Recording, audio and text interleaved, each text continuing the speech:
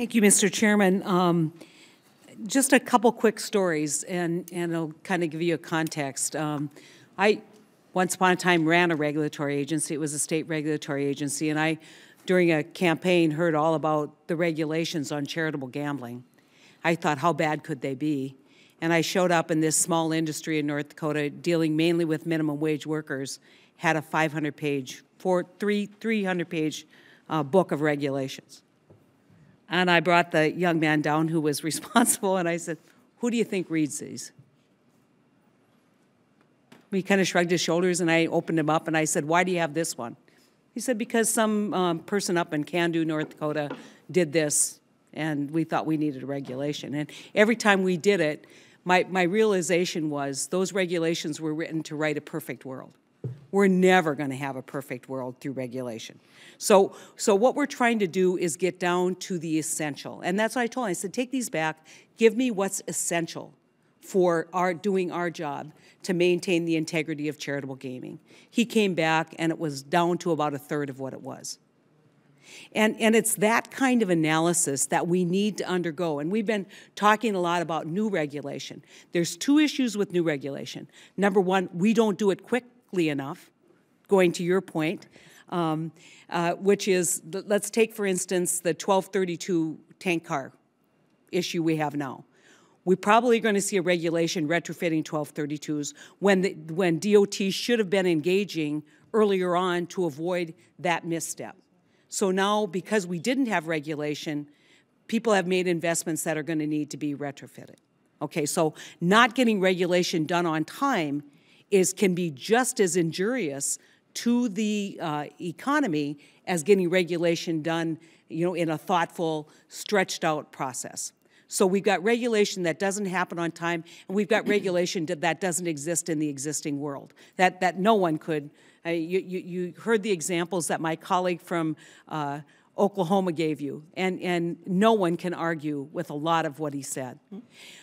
This is not a partisan issue. The last time we reinvented government, you might recall, was when Al Gore took on this challenge as vice president for President Clinton, and came out and actually had a reasoned discussion that did two things. Number one, probably not well enough taking a look at how do we deal with new regulation. And I think the first step, never mind the agency, the first step ought to be telling Congress, when you pass this law, here are the list of regulations you are telling us to adopt within this time period. So we need a little training in the United States Congress about what our expectations are, right? Whether it's a farm bill that Senator Ernst talked about, whether it's positive train control that FCC has to get approval from every tribe in America. That was the problem. We're beyond that now with positive train control.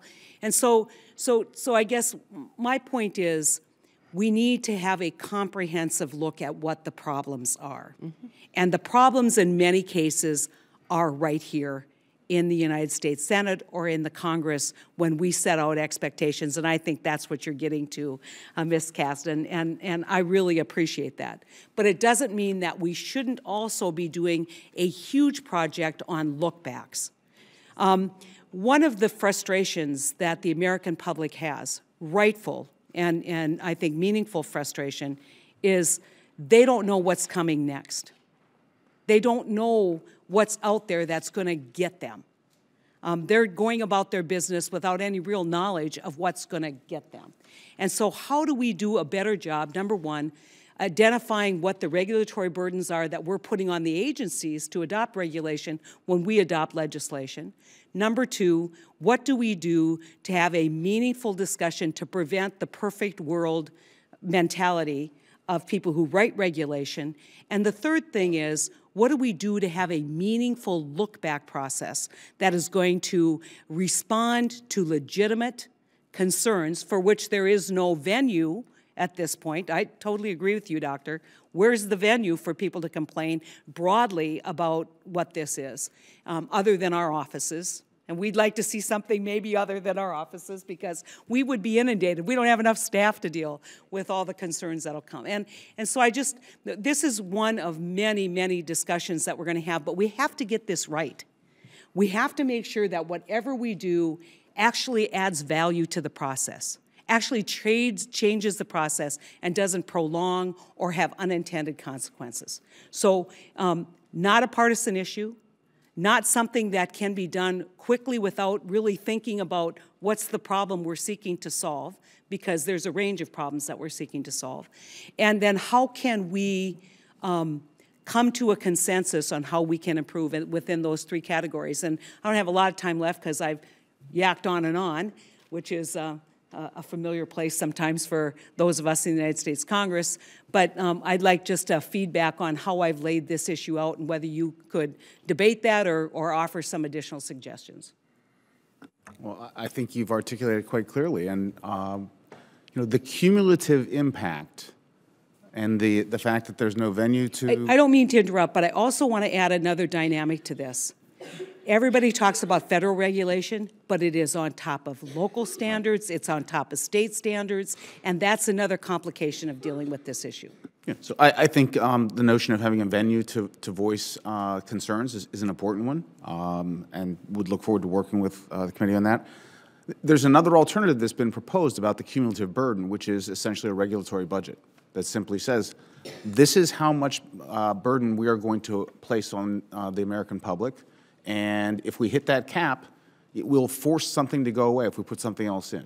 Now, the United Kingdom has taken a very extreme version of this, with 2 out for every 1 in on business regulation, but that's something that'd be good food for thought in your deliberations on how to deal with the burden issue and force people to make trade-offs, and that's really what we want them to do.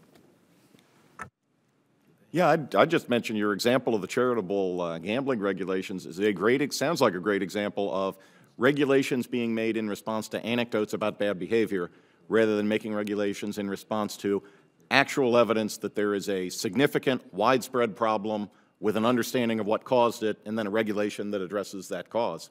So, yeah, sounds like a great example of failure to ask the most fundamental question that regulators ought to ask, which also happens to be the question that federal agencies tend to spend the least time on when they're doing regulatory impact analysis. That's a problem. I'm not doing it. Let me talk briefly about the venue for complaints. We have the technological capabilities now for taking in a lot of complaints and sorting them out and sort of figuring out what the patterns are. It's great that your office is here, but because there's no central point at this point, we don't actually know who is being, you know, when people ask me sometimes, well, what regulations should we fix or improve first? I can't answer that question because we don't actually have comprehensive information across all the regulations about what, in fact, people are complaining about. And what happens actually is your offices are some of the best places to get some of the interesting changes that could be made without harming the underlying goals. And so, you know, one of the things that this committee or the subcommittee should consider is how to structure a central location for complaints, that it doesn't have to be just restricted to federal, but it can be federal, state, and local as well, so that we have a comprehensive view across agencies. And I'm sorry Senator Portman left, because what I meant to say about cost-benefit analysis was really cost-benefit analysis right now is applied within an agency. It's not applied across agencies. It's not applied across the regulatory accumulation. So it's missing, it's significantly missing a lot of the key factors that your constituents are complaining about. And frankly, the place where I start on this is having started a small business at one point and sort of realized that, oh my God, you know, it's impossible for me to comply with everything I'm being asked to do. And this was a small business. I said, I can sort of sympathize, and we need some way that is constructive and technological at this point to sort of handle the volume of complaints and collate them so we can see patterns. I think you raised very important questions. And again, I'm sorry for my voice, but I woke up with a cold this morning and it's cracking all over the place. But I think you've presented some of the challenges that are real and that need to be addressed. And I actually was in the administration when Vice President Gore launched the other version of NPR and went through that experience where there was a request for people's input consistently to try to answer these questions. But the hardest question is when and how.